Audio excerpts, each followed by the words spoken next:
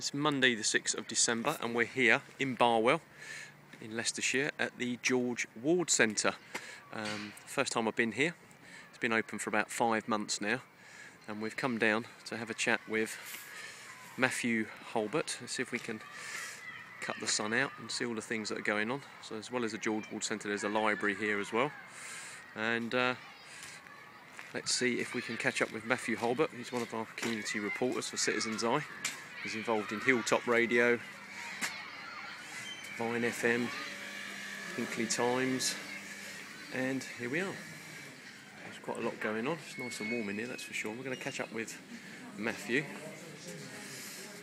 How are you, Mathew? Okay? I'm good. How are you doing? Not too bad, thanks so much. Thanks for agreeing to talk to us today. No, my very great pleasure.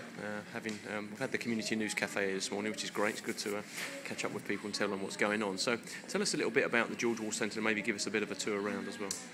Well, we opened back in July, but our history goes a lot further back than that. Many people from the Barwell area will know that we used to have the Cedars community building. Now, sadly, towards the end of its time, it ran into a state of disrepair and people weren't using it quite as much as they once did.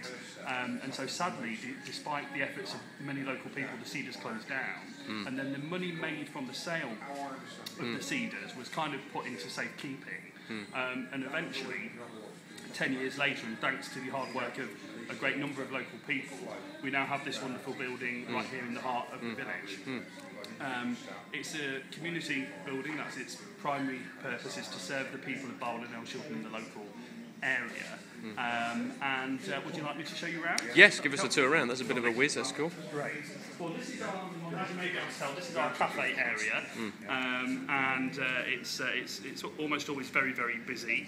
And I can attest that the coffee and mince pies were very nice. That's very good. And we have wonderful volunteers who work in here, which is absolutely fantastic. And so you can buy coffee and tea and hot chocolate and cakes. I've had too many of them, as you can well tell. And then you just want to follow me through here, John. Yep. Now, I'm afraid it's in the dark at the moment, but this is our Hall of Friendship. This is our sports hall. And the reason it's called the Hall of Friendship is because we asked local schools to ask their school children in the village, at the junior school and the infant school, to name a room in the centre. And they came up with Hall of Friendship, which I really like. But in the sports hall, you can play football, you can play badminton, five-a-side football you can play. You can play badminton and a number of other sports as well. So kickboxing, is that where your kickboxing takes place? No, our kickboxing takes place in a room that I'll show you shortly. Oh, right, okay. I suppose you could do it in there. There's no reason why not to. And I notice there's a multi-access centre here as well. There is. Our multi-access centre is to do with the library, which you might just want to pan around. And the library are here in the building as well, which is absolutely fantastic. We get loads of pieces of detail. Yeah.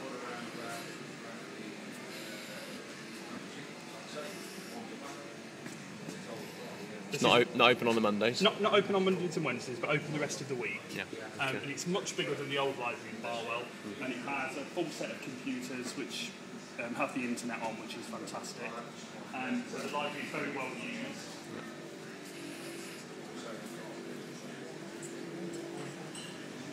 Just following through to the other side of the building.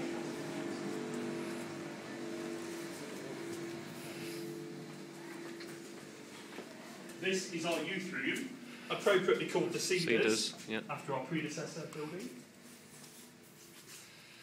And this is a really lovely, colourful environment. And on a Monday night, we have our youth drop in for 11 to 17-year-olds. Already very popular, but we'd love to see more of the area's kids come down. We've got air hockey, which the kids love. We've got pool tables. Kids can play pool. We've got a badminton table through there as well. We've got TVs that kids can use. So our youth drop-in is very popular, which is fantastic. Shall we take a look at the offices? Obviously, when you see one office, you've seen them all, but we have offices that you can rent out as well. Okay. And this is for kind of business startups? Or? That's right. Yeah. This is for the police are going to be using it for some of their surgeries, which is going to be really great. We're really pleased to have the police here. It may be soon that the Borough Council start to use it as well here in Barwell. which is fantastic. So we've got our offices, and do you want to just have a look I'll have a quick look out here, see if I can get it in out the sunlight, but behind the building. the sunlight's quite bright. But It is today, fantastic, isn't it? Now at the moment, this may not look fantastic, but what we're going to be having is our own community garden. Yeah. And as part of that, I know we're going to be using people from the Prince's Trust and hopefully some former offenders to help build the garden as well. And we're going to have a graffiti wall, which was something that I was really insistent on us having, and lots of other people as well, because you know, kids, graffiti where we don't want it is bad, but graffiti as an art form is good, and so that's what we... So we're encouraging it that way, that's yeah. right. Yeah, okay. So that's that, and then just one more room to show you. As I say, we had a big opening day on the 3rd of July, which went very, very well. And we're seeing more and more people coming and use the centre. Because relatively, I mean, 5 months isn't very long. No, it's not very long at all. And we're still establishing ourselves, to be truthful. Yeah. And this is our David Hulbert room. David Hulbert is the biographer of our benefactor, George Ward. For those people who don't know, George Ward was a boot and shoe employer in Barwell, a really big employer back when the boot and shoe trade was the life and soul of Barwell. Sadly, it hasn't been for a very long time. And he went on to be the Liberal MP for the area, and when he died, he left a great legacy behind him. So this is a multi-use room, so you can use this room for whatever you want, really. Small conferences or talks. What are some of the groups we have in here? We have yoga in here. So that's the reason why it's currently got nothing in, because the yoga people don't want anything in here. They just use the room, bring their mats and do their thing. And then we have Sugarcraft in here, which is brilliant. So this is our multi-use room. You can use it for whatever you want. Now, you've actually got quite a lot of car parking, haven't you? It's quite a large car park as well. So from a conference point of view, that must be good. Yeah. At the back of the building, which is our car park. The car park at the front of the building, you can use if there's spaces, but that's not our car park. That's a public car park. So from a conference point of view, if people were looking for somewhere to hold meetings and stuff like that, you can accommodate all that kind of stuff. Oh, yes, it's the perfect place. So that's the tour around the George Ward Centre. Now, you're doing a regular newsletter as well that people can pick up, can't they, in the library? An internal newsletter called GWC News, which has got information about our room rental costs, information about some of the special events that we have here at the centre. In the new year, we're going to be restarting our indoor boot sales on the 1st and 3rd Saturday of every month. So that's from 9 a.m. to 12 midday. So if you want to come and be a booter, very reasonable prices, and obviously you take home all the profits that you make from that. And if you're a local person and you want to come and buy some things in the new year, that would be fantastic as well. Now, we're looking to have a regular slot for the Community News Cafe here in your wonderful cafe, but we haven't decided what day yet, so we'll get people to look out for that.